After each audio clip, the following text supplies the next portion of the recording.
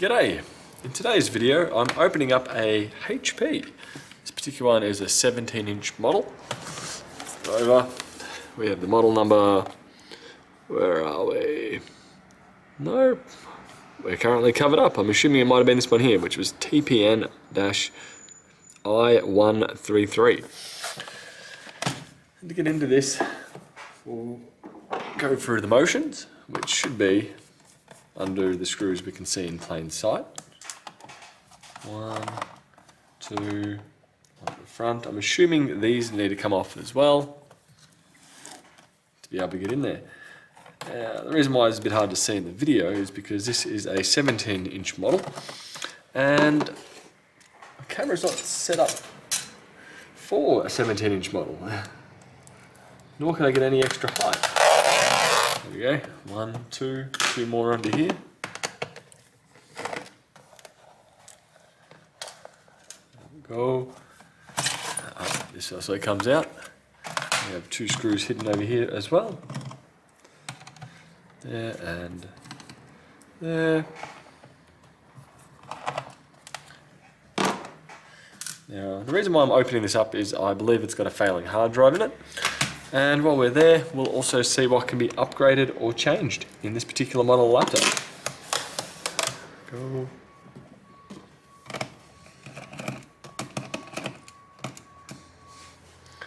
Not overly a fan when there's hidden screws under the feet like that, especially when they're that big and chunky. They're that big and chunky that they should. They usually break or have issues when you try and reattach them, or depending how old the machine is. This one's only a couple of years old. This screw here doesn't want to leave. And from there, I should be able to pull up this bottom.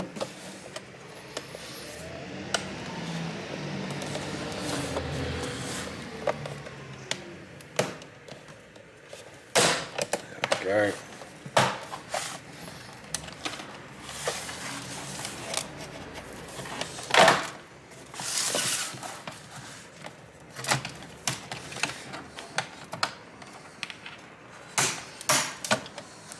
One tab didn't want to leave. There we go. So now that we're in here, we can see one very small battery considering. This one's a fairly standard sized battery, HT03XL. Looks like we have 2 RAM slots here, of which, what do we got there? 16 gig of DDR4. That's pretty straightforward to remove. Pull the tabs out. Didn't expect it to shoot that hard. And if we were to change the RAM, we'll pull those tabs to remove the existing RAM. Tab out, springs up, pull out, and there is a notch here. So when you get the new stick of RAM, all you need to do is line up the notch, put it on a 45-degree angle, there and down, and we're installed. You don't have to do anything more than that. Once that's there, you're done. Over here, while we're looking around, we do have a NVMe SSD slot over here. So it would be potential, or you'd be able to put an NVMe M.2 SSD in this machine and leave the existing 2.5-inch SATA hard drive alone, or you can replace that with a 2.5-inch drive. Entirely up to yourself. What I want to do is take this out though. I'm going to run a hard drive test on this using a program called HD Tune, and hopefully that will give me some results that back up what I think is going on with this machine, which I suspect it's got a failed 1 terabyte hard drive. This is being quite a challenge to get out. There we go. That goes off. That goes off. Pull this out. And similar to the RAM, this connector only goes one way. There we go. We have a 1 terabyte WD, which in a current day and age, a 10th gen i processor paired with a standard 7200 RPM hard drive is just a joke. This should not have ever existed with this combination of processor and RAM. It should have had a 256 gig NVMe SSD or a 512 gig one, not a 1 terabyte. This is just bottlenecking the performance of this machine dramatically, even when it's healthy.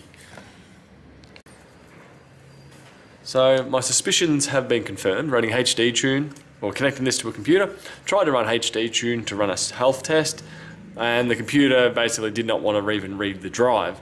So this one is from April 2020, not exactly an old hard drive, but it has failed. So that will be getting put aside for now.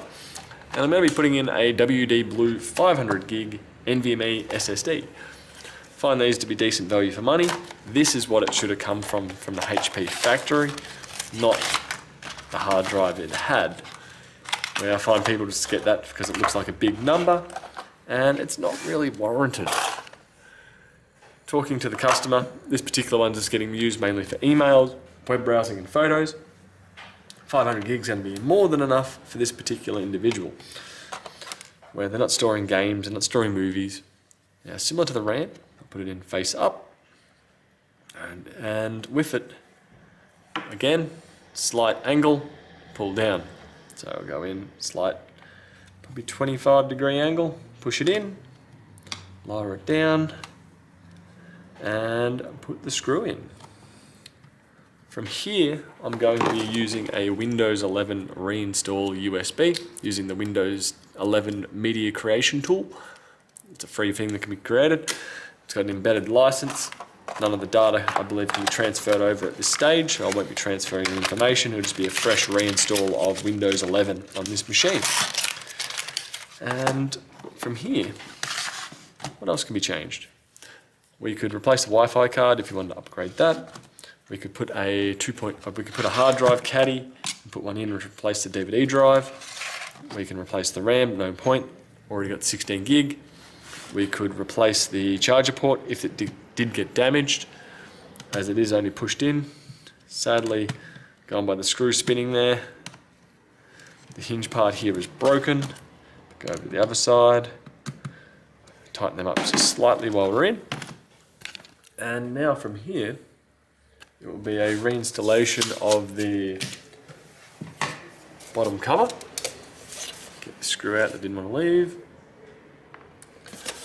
Over the top. So I've got it covering these connections over here, and I should just be able to squeeze. No, it's been a bit stubborn on this side. There we go. Click, click. And then it's a matter of putting said screws back in. The really shiny silver ones go under the covers. And they seem to be resisting the magnet. And the duller grey screws simply go in the exposed parts, and the black screws over here. Oh.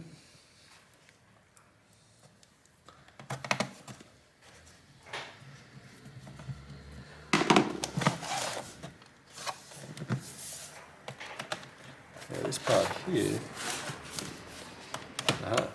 there's a bit of plastic broken off there.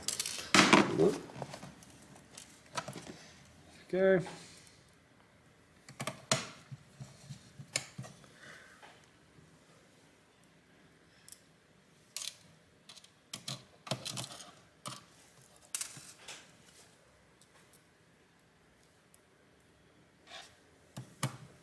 There we go, now we're going again.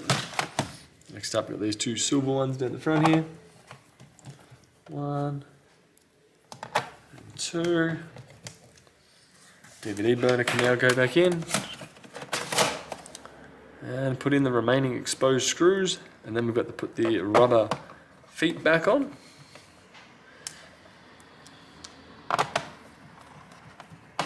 Two. 3, and 4. We have one that's got a bit of a slightly less of a hill or thickness to it. That one is the front. And there is one at the back. So right now the adhesive stayed fairly intact for me. Granted, this is only a couple of years old, this machine. If you were trying to do this on one that's about 5-6 years old, I'm expecting that the rubber feet would break, the adhesive has been weathered, or the temperature's been affecting it, so it will just snap. For me, this did go together reasonably well. So now I'm going to install Windows 11 on here, and this machine will be back up and going once more, faster than factory. Hope this helped. I'll catch you later. Bye.